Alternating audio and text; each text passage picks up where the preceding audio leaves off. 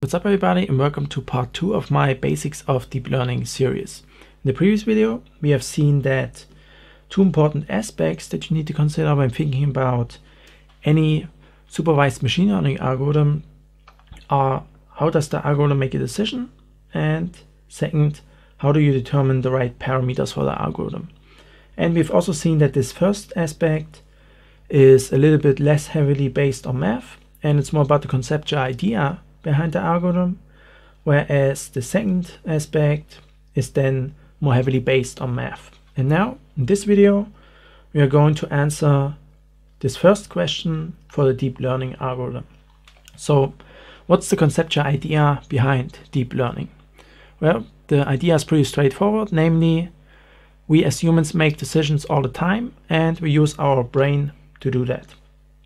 And the problem with this idea, however, is that the brain is extremely complex, and still today we don't really know how it works in detail. And on top of that, the basics of deep learning were invented in the 1940s. And clearly back then they knew even less about the brain. So deep learning consequently must be an extreme oversimplification of how the brain works. You should think of it as being loosely inspired by how the brain works rather than being an actual representation of the brain. Okay, so that being said, how does the brain generally work? Well, the basic fundamental anatomical unit of the brain is the neuron. And this is a cell that consists of some dendrites here at the front, then a soma or cell body, and then here at the end an axon with axon terminals. And all the cell can really do is create an electrical signal. So it's basically just like a switch. It's either on and fires, or it is off and doesn't fire. And of such neurons we have billions in our brain, and they are organized in networks, hence the term neural network. And how they now interact is that, for example, this neuron receives the electrical signals from all the neurons that are connected to its dendrites, and then those signals are added up in the soma. And if that sum then exceeds a certain threshold level, then this neuron is triggered to create an electrical signal itself. And that is then sent through the axon and the axon terminals to all the other neurons that this particular neuron is connected to. And those neurons then in turn process the signal in the same way. So that's how neurons generally interact. But how do they now make a decision? And here it turns out that certain areas in the brain, so certain subnetworks of neurons, are responsible for executing specific tasks. So let's say, for example, that this network here is a slice of a brain from a bird. Those neurons here at the front, they receive some sensory input, so they get activated based on what the bird sees. And the single neuron here at the end, this is going to be responsible for making the bird peck at whatever it sees. So if this neuron is firing, the bird is going to peck, and if it's not firing, the bird is not going to peck. And again, normally this would be a whole subnetwork of neurons, but let's just say for now that this single neuron is enough to make the bird peck at something. So now let's say the bird sees some berries. Then in this case, these particular neurons get activated, and they then activate some of their subsequent neurons. And those neurons then in turn activate some of their subsequent neurons, and then finally this last neuron gets triggered and it fires. So the bird's going to peck at these berries. And now let's say the bird sees some other berries. In this case, different neurons here at the front get activated, and this leads to the fact that a different combination of neurons is on and off. But in this case, the last neuron also fires, so the bird is also going to peck at these berries. And what this means is that different particular combinations of active and inactive neurons, like we've seen here, can lead to the same decision. And it's not just like, for example, that this particular set of active neurons will make the bird peck at something. And now let's also look at a counter example. So let's say the bird sees some little stones. In this case, this particular set of neurons is activated, and the bird therefore doesn't peck at these stones. So to conclude, how the brain or the bird makes a decision is based on what particular set of neurons is active. But this now raises the question, how did it come about that in all of those different situations the bird made the right decision? Or in other words, how did it come about that the right set of neurons was activated? One possible explanation could be that all those different sets of activated neurons were already hardwired into the brain of the bird from the moment it was born. But obviously then the bird couldn't adapt to a changing environment. So let's say, for example, it flies to a new territory and there it sees a different type of berry. If now the decision to peck at this berry wasn't already hardwired into the brain, then the bird couldn't take advantage of this additional food supply. So clearly, building in the capacity for learning into the brain would be highly beneficial for the bird's survival, because then that way then it could adapt to a changing environment and therefore then learn the right decisions in different situations. So now, how is this learning process ensured? Well, that's what synapses are for. And that's because those axon terminals and the dendrites, they aren't actually connected directly to each other, but they are connected via such synapses. And based on the strength of those synaptic connections, the signal going from that neuron to that neuron gets either amplified if the connection is strong, or it gets weakened if the connection is weak. And furthermore, those synapses could also be inhibitory, which means if that neuron is firing, then the sum of electrical signal that reaches this neuron is reduced somewhat. So that way, with an inhibitory synapse, a neuron can actively inhibit another neuron from firing.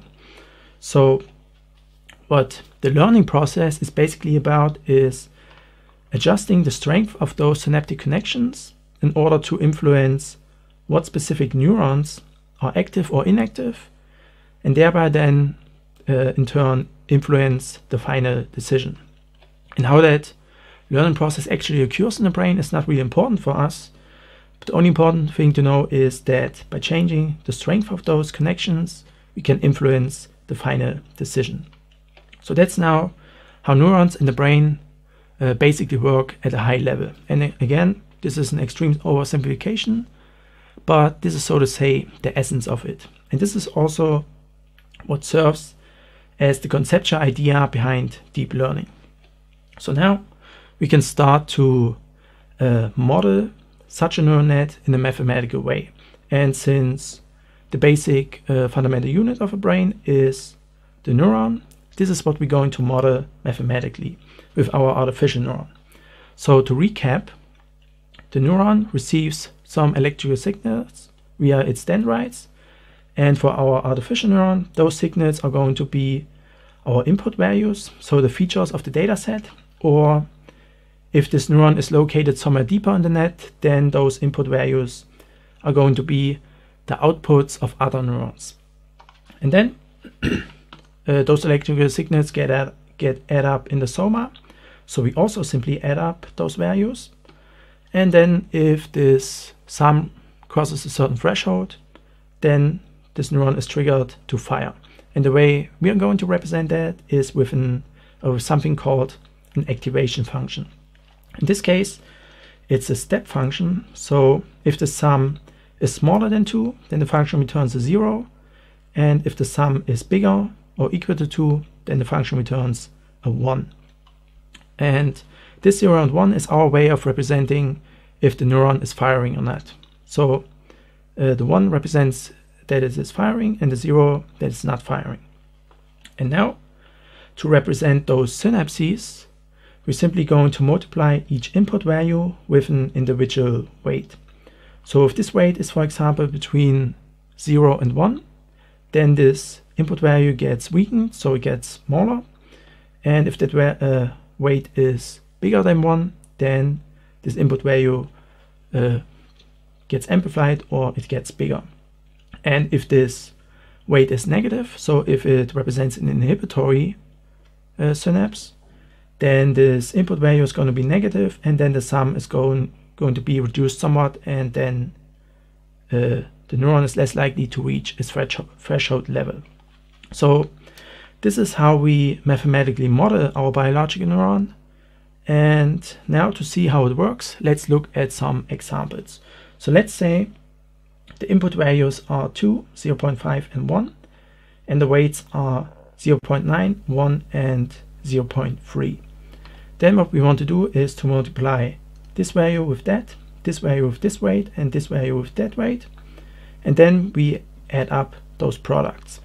So basically what we are calculating is a weighted sum.